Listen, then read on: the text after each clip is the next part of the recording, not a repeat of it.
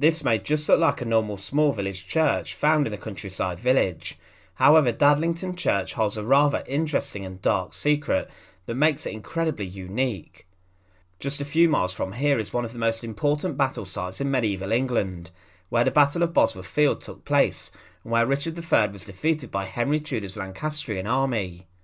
Also a few miles away is a small village named Stoke Golding, where Henry Tudor was crowned Henry VII after Richard III's crown was retrieved from the battlefield. Here, right in the heart of Leicestershire, where the battle that changed the face of English history took place and ushered in the Tudor dynasty, the most notorious of England's royal families, is Dadlington Church, the place where hundreds of soldiers who fell in the battle were buried in mass graves. So join us today as we look at the church that has hundreds of medieval soldiers buried beneath it. And remember, as always, to support our channel, please make sure to subscribe. Dadlington itself had a significant role to play in the deciding Battle of the War of the Roses, and historians consider that the battlefield on which the Battle of Bosworth took place was in fact closer to Dadlington than the traditional site of Ambion Hill. Richard III, the last Plantagenet king, had been on the throne for 2 years before he met Henry Tudor's army in Leicestershire, and although the battle was fierce, it was rather short. Richard III had his army camped out on Ambion Hill, and on the morning of the 22nd of August 1485, a battle between the two sides was inevitable. When the fierce fighting began, it seemed that Richard III had the beating of Henry Tudor. However, the key turning point was when a third army of approximately 5,000 soldiers, under the command of the Stanleys, stood on high ground near Stoke Golding observing. When this mercenary army waded in to support Henry Tudor, the whole tide of the battle shifted against Richard. The Stanleys surrounded Richard and his knights, and during the latter stages of the battle Richard was unhorsed.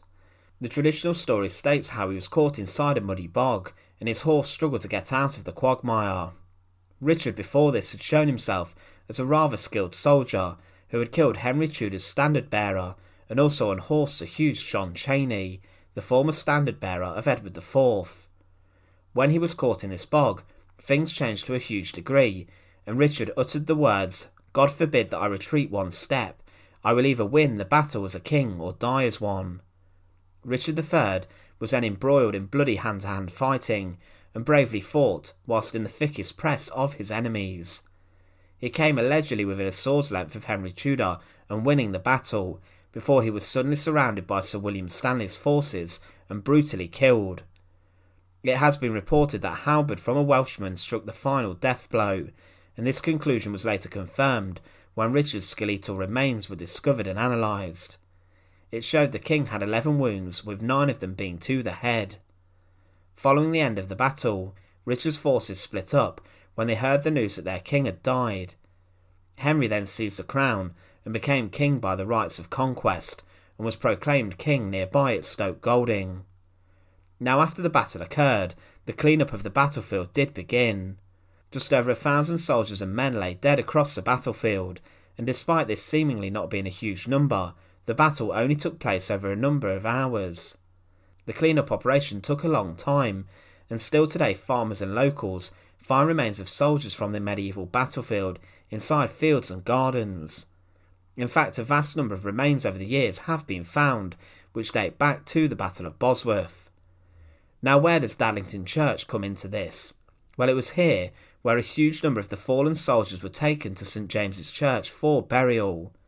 The church itself dates back to the 13th century, but its role in the aftermath of the battle was hugely important.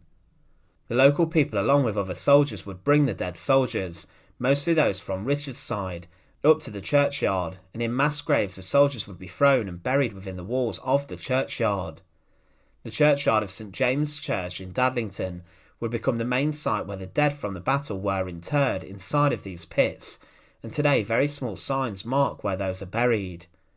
To bury a huge amount of dead bodies must have meant that the pits are incredibly deep, especially as today a number of more modern burials have taken place inside of the church grounds.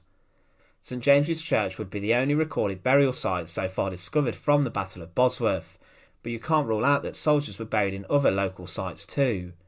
Dadlington was very close to the battlefield, hence its selection and importance.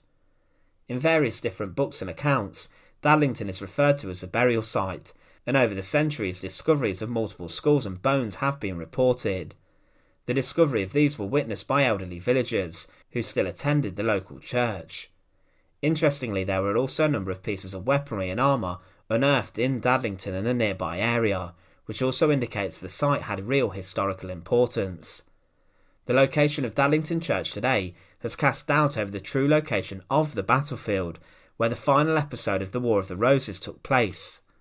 Many now believe, due to the discovery of artillery, bones and other artefacts, that the battle took place around the Fen Lane area, which today appears to be a few flat farmers' fields. The true site of the battle has caused much debate over the centuries, but today it's accepted that this is the location. A source from 1922 describes Dadlington as, "This town stands upon a little hill, having a descent every way. It is not far from Bosworth, and near to the place where King Richard III was fought. It is in the courtyard, whereof many of the dead bodies slain in the said battle were buried." Another source also comments how Dadlington Church is very old and simple, and there are no monuments to those who fell at Bosworth. In the 18th century, a local historian wrote how Dadlington is situated on rising ground, in a good and heathful air, and about 1 mile from Stoke, and the road to Bosworth, near to the ground where the memorable and decisive battle was fought between the houses of York and Lancaster.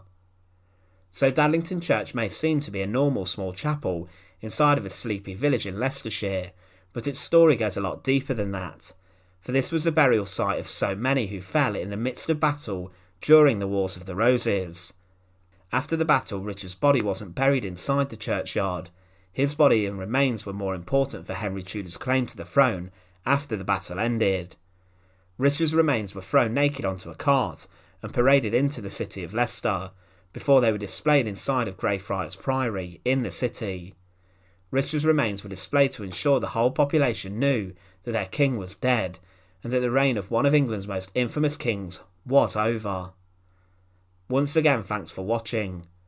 To support our channel, please make sure to subscribe, and once again, thank you so much for watching.